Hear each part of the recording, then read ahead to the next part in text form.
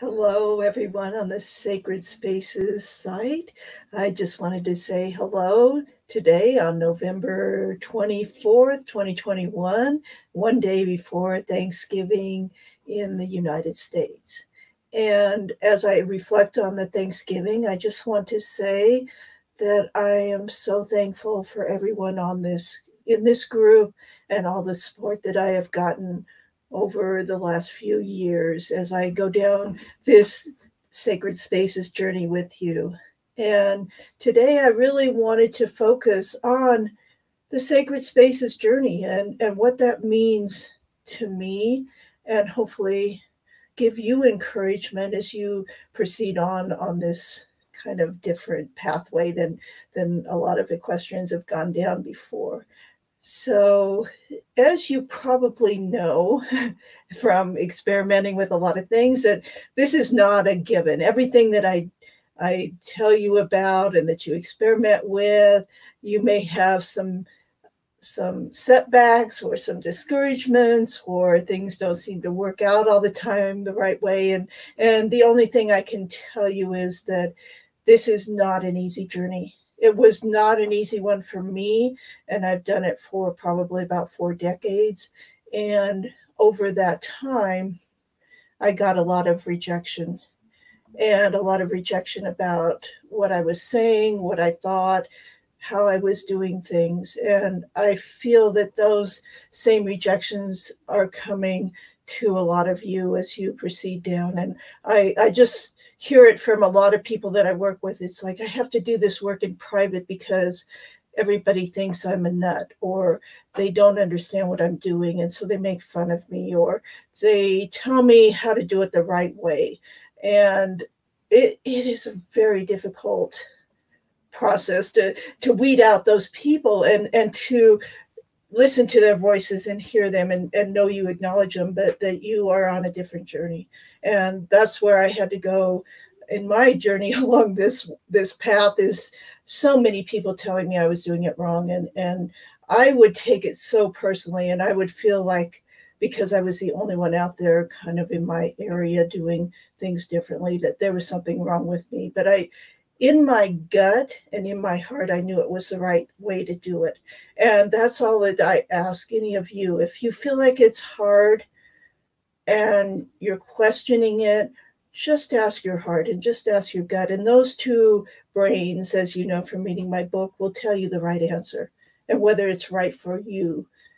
And I used to, like I said, I used to take a lot of people's rejection personally as I told them about this work, or I would do things with them. And if they rejected my way of explaining things or doing things with the horses, I would take it so personally. And then I would go off and just kind of hide for a while and try to lick my wounds and then come back. And I used to think, well, the reason they reject me is because I'm not explaining it right, or I haven't done enough research, or I've failed in some way to articulate what I'm doing and convince them of the validity of it. And really, I had to get over myself, because that was about my ego coming through and saying, well, do it my way. Don't you guys get it? And now I understand that it's just the right way for few people. And I can't control that. I can't do anything about whether or not they're ready, or if they want to go down this more difficult path. Because on this path, why a lot of people reject it is because they've got to look at themselves very deeply and look at where they may not be the best human for their horse, where they could improve on themselves, where they could become more present, where they could just be a better human being. And it's hard for all of us to look at our flaws, or the things that maybe somebody else sees that we don't want to look at. And as you guys all know, the horses are so good at looking at us as who we really are, and we can't fool them.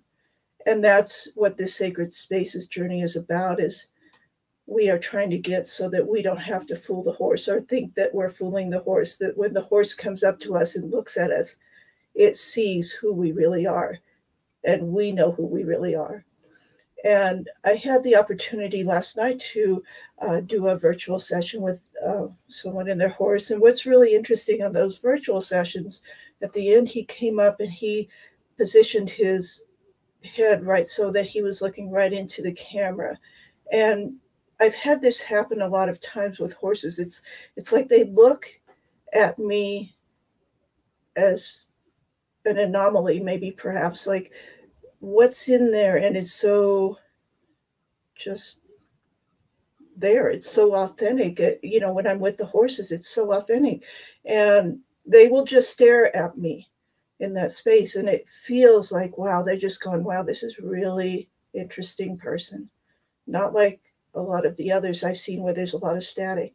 And the horses that have done that to me in the most intense way are actually Mustangs. I've had them come up and just do the most intense stare at me, and I felt like, wow, they're looking at my soul. And if they don't move away, then I can feel like, wow, maybe there was something valid about my soul, or that they felt okay in my presence. And so those kind of experiences to me are what make this sacred spaces journey worthwhile. Despite all the setbacks, despite all the hard work, everything else is when that horse looks at you in that way that makes everything worthwhile. And for so many years, I thought about, wow, what I do, I'm such an outlier. I'm an outlier. And in statistics is where that, I came from that research thing, and we did statistical analysis. And we often came across these data sets where there would be an anomaly. There would be a data point that fell so far outside the norm that we couldn't explain it. And it would make us as statisticians kind of nervous. Like, what do we do with that? It exists, but do we ignore it? Do we somehow manipulate the data to make it fit into our data set, our normal data set? And now, as I'm coming out of that academia and all that kind of research and everything, I'm looking at, isn't it amazing when there's an outlier? When we as a group of people are outliers from the norm, and we are doing something completely different, and nobody can explain it yet, and it doesn't fit in the norm. But I'm hoping at some point that it does start to become more of the norm, and it does fit into how people are thinking and how people are approaching training courses and training themselves. Because, as you know, the Sacred Spaces journey, it does have a component of the horses, which I'm going to touch on over time here, but the biggest component is us on this journey. And how do we change, and how do we become better humans? And that was really my underlying goal, from coming from the world of horse training to realizing that there's more to this, and where could we take ourselves and become better horsemen, but actually become better humans in the same time. And that's my goal here. And so if you're on this journey, thank you for being an outlier. It's a lonely place sometimes, but I can tell you, it takes people and this world to a different place. And we need our outliers. We need those people that think outside the box. And thank you for doing that. And everyone who is in the United States and are celebrating Thanksgiving tomorrow, happy Thanksgiving to all of you, and to all of the other people around the world that maybe don't celebrate our United States holiday. I just would like to wish you a wonderful Thanksgiving, because I'm thankful for all of you. So until the next time, take care, have a wonderful holiday, and I will see you soon. Thank you.